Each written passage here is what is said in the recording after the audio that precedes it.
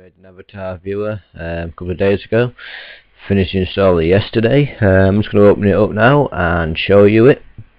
If you want one of these making, you can send me a message obviously on YouTube. That'll be no problem. I'll make a tutorial. I don't think the coding is actually that big for it, to be honest with you. I'll actually leave the coding in the description for it if you want to make your own. I'm not asked, but yeah, it does look boring for me here, obviously, but what I'm going to do is can't maximise that. I'm just going to put in a couple of gamer tags and you can just watch what happens. Obviously, I'm going to put in one of my old gamer tags. Alright, search, and there you go, comes with your gamer picture, your avatar, and the background is your gamer picture, so it looks pretty cool. Yeah, it looks pretty cool. I'm just going to put in one more.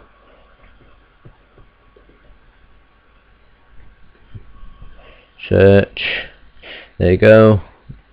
So you can save your avatar, you can save your gamer picture. They both work. Also, I have tried them.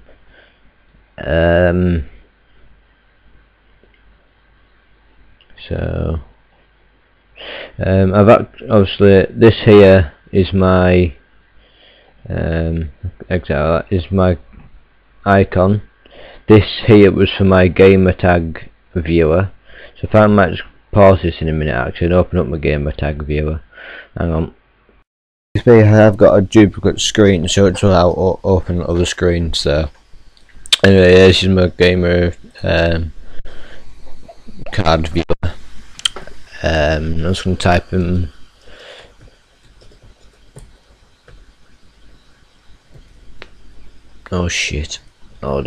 show Gamercard, and you watch my TS Nitros tutorials. That should disappear. There you go. Then the gamer card should show up. I think I'm still working on this project. There you go.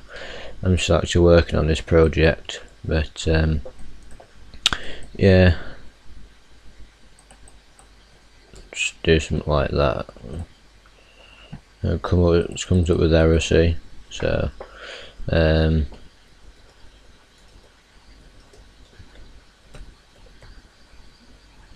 put that one there, back in look, show gamer card, and it will come back from the error and show that. So yeah, anyway, yeah, I hope you like the tutorial. So thank you for watching. If you would like the gamer card viewer that I've made now, then send me a message. I will finish it as quick as I can. I'll send you the installer link. Thank you for watching.